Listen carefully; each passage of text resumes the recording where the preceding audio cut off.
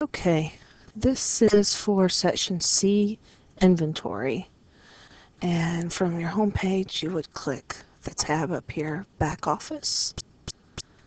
And then down here on the left, inventory, click that. And then we want to come over here to the right and click Start New.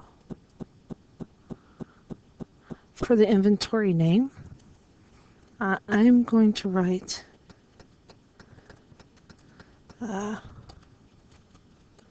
inventory pest.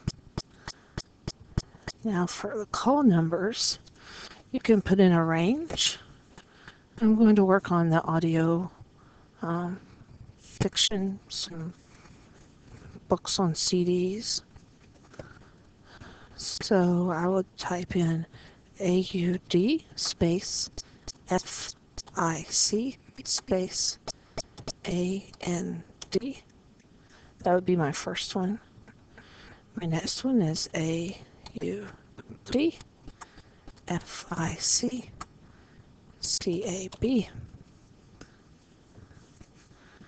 Here you could click circulation types. Non-circulating ebooks or regular are the only two choices here. We'll just click them both and click OK.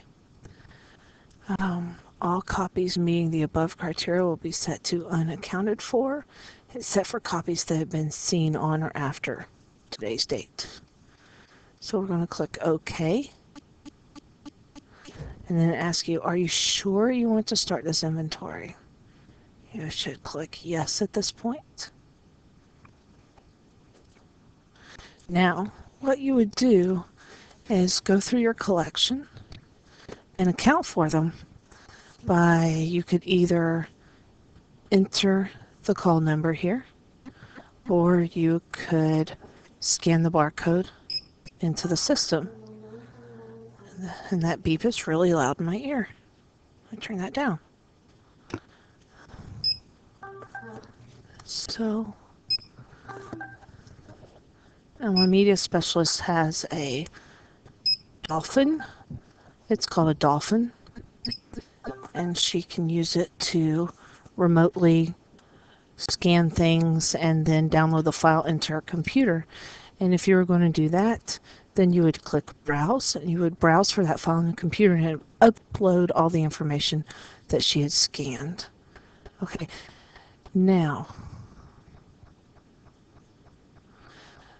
let's see. Now it shows over here 100% complete. So everything that I was looking at should be accounted for. Okay, up here it says 100% complete. So that means we've checked and accounted for everything that we were looking for. We'll click refresh just to make sure. And then we're going to hit finalize. And yes, we're sure we want to finalize it. So now we're going to go to reports, library reports, report manager, completed library inventory report. We're going to view it.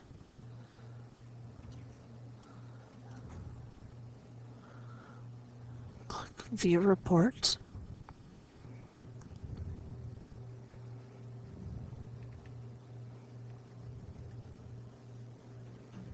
And it accounted for all 60.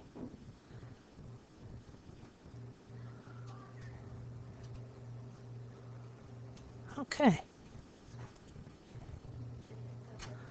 Let's go back here. And so that's how you do an inventory report.